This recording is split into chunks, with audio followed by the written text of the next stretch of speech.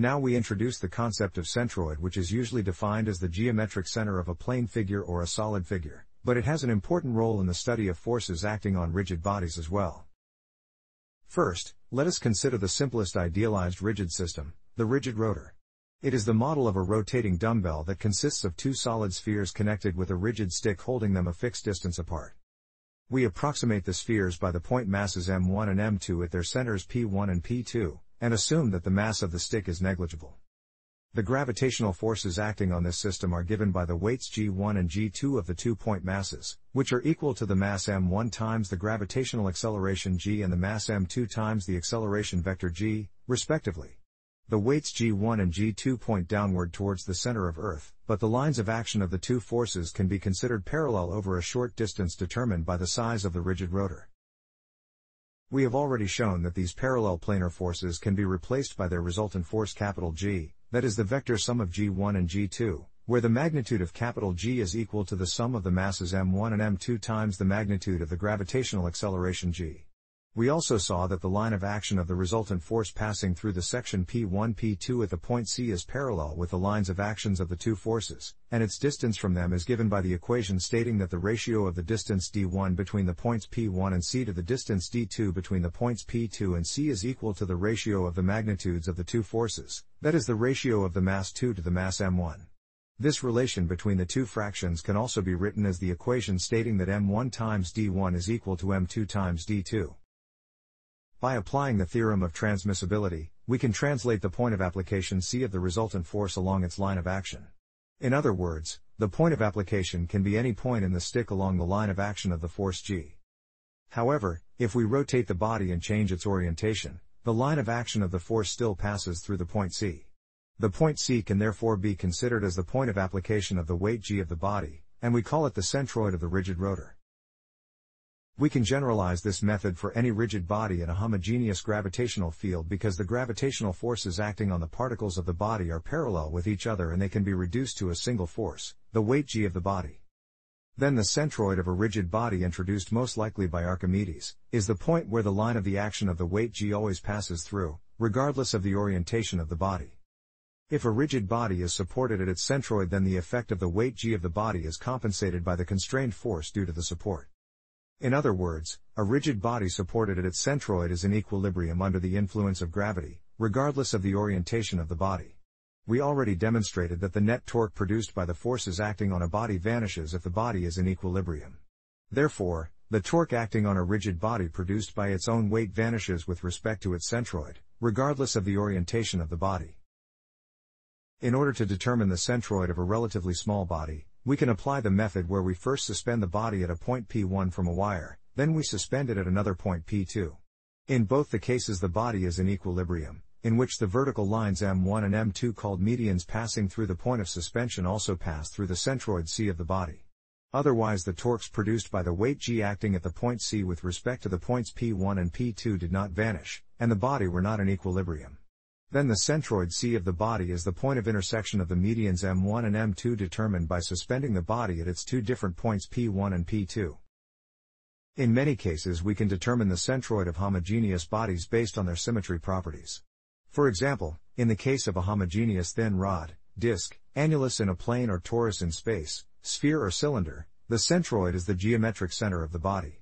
As the example of the annulus or the torus shows, the centroid of the body is not necessarily located in the body. Generally, if a homogeneous body is symmetric about a plane, a line or a point, then the centroid is in the symmetry plane, on the symmetry line or at the symmetry point. If the body has more than one symmetry planes or symmetry lines, then the centroid lies on the line of intersection of these planes or at the point of intersection of these lines. For example, the centroid of a homogeneous triangle is the point of intersection of its three medians connecting the vertices of the triangle to the midpoints of the opposite sides. We saw that the method used to determine the centroid of a rigid rotor can also be applied in the case of solid bodies. Now we generalize this method for rigid bodies of whatever shape, with no symmetry at all. Let us consider a rigid body that consists of the endpoints masses m1, m2, ellipsis, mn. For the sake of simplicity, we show only the first three point masses in this system and omit the rigid sticks holding them fixed distances apart. We can construct the centroid of this rigid system of point masses by repeating the method applied for the rigid rotor. First we determine the centroid C sub 1 2 of the point masses m1 and m2, then we combine these point masses into the point mass m1 plus m2 at their centroid. The position of the point C sub 1 2 lying on the line section connecting the point masses m1 and m2 is determined by the equation stating that the mass m1 times the distance d1 between the point mass m1 and the centroid is equal to the mass m2 times the distance d2 between the point mass m2 and the centroid. In the second step we determine the centroid C sub 1 2 3 of the combined point mass and the point mass m3, and we combine them into the point mass m1 plus m2 plus m3 at the centroid C sub 1 2 3. Then the equation determining the position of the centroid on the line section connecting the combined point mass m1 plus m2 at the point C sub 1 2 and the point mass m3 is the following. The sum of the masses m1 and m2 times the distance d sub 1 2 between the point C sub 1 2 and the point C sub 1 2 3 is equal to the mass m3 times the distance d3 between the point mass m3 and the centroid C sub 1 2 3. We can continue this procedure for the rest of the rigid system of point masses, and determine the centroid of the whole system. For a given reference point O, the set of position vectors R1, R2, ellipsis, Rn describe the positions of the point masses in the system. Let R sub 1 2 denote the position vector of the centroid C sub 1 2, where the lengths of the vectors R sub 1 2 minus R1 and R2 minus R sub 1 2 give the distances d1 and d2 respectively. Then we can write the first equation under the figure in the form stating that the mass m1 times the difference between the vectors R sub 1 2 and R1, is equal to the mass m2 times the difference between the vectors R2 and R sub 1 2. We can use the vector equation instead of its scalar projection because the vectors R sub 1 2 minus R1, and R2 minus R sub 1 2 have the same direction. By removing the parentheses and transposing the negative terms to the opposite sides of the equation, we obtain the expression stating that m1 times R sub 1 2 plus m2 times R sub 1 2, is equal to m1 times R1 plus m2 times R2. Now we can express the position vector of the centroid C sub 1 2 as the sum of m1 times R1 and m2 times R2, divided by the sum of m1 and m2. We can follow the same procedure for the second step. If R sub 1 2 3 denotes the position vector of the centroid C sub 1 2 3, then the lengths of the vectors R sub 1 2 3 minus R sub 1 2 and R3 minus R sub 1 2 3 give the distances d sub 1 2 and d3 respectively. We can apply this notation and write the second equation under the figure in the following form. The combined mass m1 plus m2 times the difference between the position vectors R sub 1 2 3 and R sub 1 2, is equal to the mass m2 times the difference between the position vectors R3 and R sub 1 2 3. By removing the parentheses and transposing the terms with the negative sign to the opposite side of the equation, we obtain an equation stating that the sum of m1 and m2 times R sub 1 2 3, plus m3 times R sub 1 2 3 is equal to the sum of m1 and m2 times R sub 1 2, plus m3 times R3. Now we substitute R sub 1 2 obtained in the previous step into this equation, and express R sub 1 2 3 from it. As a result, the position vector of the centroid C sub 1 2 3 can be written as the sum of m1 times R1, m2 times R2 and m3 times R3, divided by the sum of m1, m2 and m3. If we continue this iterative procedure for the rest of the point masses in the system, we can determine the position vector Rc of the centroid for the rigid system of the point masses m1, m2, ellipsis, mn at the points given by the position vectors R1, R2, ellipsis, Rn with respect to the reference point O. Then the centroid Rc can be written as the sum of the mass mi times the position vector Ri from I equals 1 to n, divided by the sum of mi from I equals to n.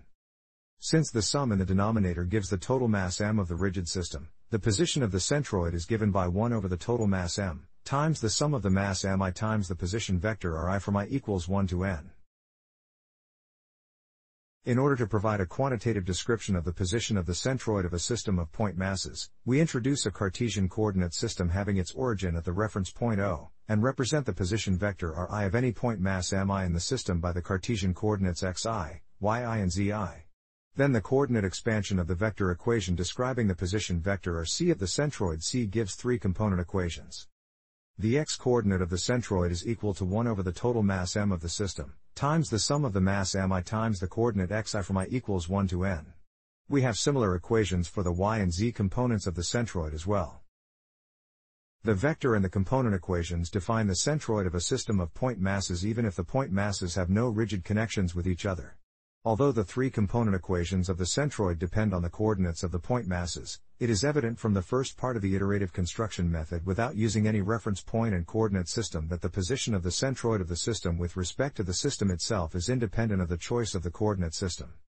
The position of the centroid of a system of point masses or a rigid body is completely determined by the distribution of the mass in the system or over the volume of the body. In the general case when the distribution of mass is arbitrary, we will therefore call the centroid the center of mass of a system of point masses or a rigid body.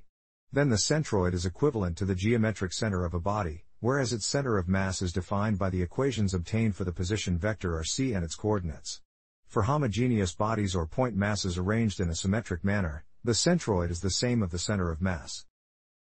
In this example we consider 4 point masses M at the corners of a square. Due to the symmetry of the distribution of this arrangement, the center of mass of the system is at the geometric center C of the square, that is the center of mass of the system and the centroid of the square coincide. However, if we double the mass of the point masses at the lower left and right corners of the square, the center of mass Cm of the system is no longer at the centroid C of the square. Cm will be located at a point on the vertical axis of symmetry of the square that is closer to the more massive point masses. We can also determine the center of gravity of a system of point masses if we combine the weights of the point masses instead of their masses at their center in each step of the iterative method. Then the position vector rc describing the center of gravity is given by the sum of the magnitude of the weight gi of the point mass mi, times the position vector ri of the point mass from I equals 1 to n, divided by the magnitude of the total weight g of the system of the point masses. Here the magnitude of the weight gi is equal to the mass mi times the magnitude of the gravitational acceleration g, and capital G denotes the total weight of the system, that is the product of its total mass m and the magnitude of the gravitational acceleration g. As a result, while the center of mass of a rigid body is independent of gravity, the center of gravity depends on the gravitational field acting on the body. As opposed to a system of individual point masses, ordinary bodies have continuous distribution of mass which can be either homogeneous or inhomogeneous. In order to determine the center of mass Cm of a rigid body, we break up the body into n volume elements delta Vi, where I denotes the position vector of the volume element delta Vi with respect to a reference point O. The mass element delta Mi is equal to the mass of the matter in the volume element of body with a continuous distribution of mass. Then we can apply the formula derived for a system of point masses and approximate the center of mass Rc of the body with the sum of the position vector Ri times the mass delta Mi from I equals 1 to n, divided by the sum of delta Mi from I equals 1 to n. Since the density ρI of the matter in the volume element delta Vi is given by the ratio of delta Mi to delta Vi, we can express delta Mi as the product of ρI and delta Vi. The center of mass Rc of the body can therefore be approximated with the sum of ρI times Ri times delta Vi from I equals 1 to n, divided by the sum of ρI times delta Vi from I equals 1 to n. If delta Vi tends to 0 while the number n of the volume elements approaches infinity, the limit of each sum in the fraction gives a volume integral over the volume of the body. As a result, the position vector Rc of the center of mass of a rigid body that has a density ρ depending on the position vector r, is given by the volume integral of the density ρ times the position vector r with respect to the reference point r over the volume integral of the density ρ. Here the integral of the density ρ over the total volume of the body gives the total mass m of the body, and the position vector Rc can be written as 1 over the mass m times the volume integral of the density ρ times the position vector r. If we attach a Cartesian coordinate system to the reference point O, we can express the x-coordinate of the center of mass by 1 over the mass m times the volume integral of the density ρ times the x-coordinate. We have similar equations for the other two Cartesian coordinates as well. As an example, let us determine the center of mass for a homogeneous right circular cone with the radius of its base r and height h. Since the conic solid is homogeneous, its density ρ is constant. We attach a two-dimensional Cartesian coordinate system to the vertex of the cone such that its x-axis coincides the symmetry axis of the cone, and its y-axis is parallel with the base of the cone. Due to the symmetry and the homogeneity of the cone, its center of mass must located at its axis of symmetry, that is the y and z coordinates of the center of mass vanish. Then we only need to compute the x-coordinate of the center of mass of the cone. By applying the volume integral of ρ times x over the mass m of the cone obtained for the coordinate xc, we can determine the position of the center of mass on the x-axis. Let us consider a disk that has the radius y and the infinitesimal width dx at the distance x from the vertex, as seen in the figure. Such a disk parallel with the base of the cone is an infinitesimal volume element dV of the cone given by the area of its base times its width, that is y squared times pi times dx. The figure shows that the ratio of y to x is equal to the ratio of r to h, and y squared can be expressed as the square of the ratio of x times r to h. Then the volume element dV is given by the ratio of r squared times pi to h squared, times x squared times dx. If we substitute this expression into the volume integral over the whole cone, then we can transform it into an integral with respect to the x-coordinate from 0 to the height h of the cone. As a result, the coordinate xc is equal to 1 over m times rho times the ratio of r squared times pi to h squared, times the integral of x cubed with respect to x from 0 to h. By performing the integration we obtain h to the fourth over 4, and we can write the right-hand side in as 1 over m times rho times the ratio of r squared times pi times h to 3, times 3 times h over 4. Since the ratio of r squared times pi times h to 3 is equal to the total volume v of the cone, and the density rho times the volume v gives the mass m of the solid body, the x-coordinate of the center of mass of the homogeneous cone is given by 3 over 4 times the height h of the cone. We immediately see from this calculation that an inhomogeneous cone may have a different center of mass. For example, if the density of the solid is proportional to the x-coordinate, that is the density is given by rho times x, then we need to integrate x to the fourth power instead of x cubed, which gives h to the 5 over 5. Then the final result is equal to 3 over 5 times h squared instead of 3 over 4 times h obtained for the homogeneous cone. Further properties of the center of mass can also be presented demonstrating the usefulness of this concept in the dynamics and statics of rigid bodies. We have already seen that the weight G of a rigid body has a line of action that always passes through the centroid or the center of mass C of the body. Here the weight G is given by the mass m of the body times the gravitational acceleration g. As a result, the center of mass of a rigid body of weight m times g can be considered as the point of application of the gravitational force m times g, irrespective to the orientation of the body. By supporting a rigid body at its center of mass, we compensate its weight, that is the gravitational force acting at this point, and the body will be in equilibrium. These properties of the center of mass are very important if we want to determine the work done by the gravitational force, because a rigid body of mass m can be replaced by a point mass m located at the center of mass of the body. If we suppose that the vertical position of the center of mass C of a rigid body is increased by the height delta h, we can express the work W done against the gravitational force, that is the increase in the potential energy of the body delta E pod, as the mass m of the body times the magnitude of the gravitational acceleration times delta h. We also saw that the torque due to the weight of a rigid body vanishes with respect to its centroid or center of mass and does not rotate the body. If the body is supported at its center of mass but it is free to rotate, then we can determine the axis about which the rigid body will rotate under the influence of a force couple.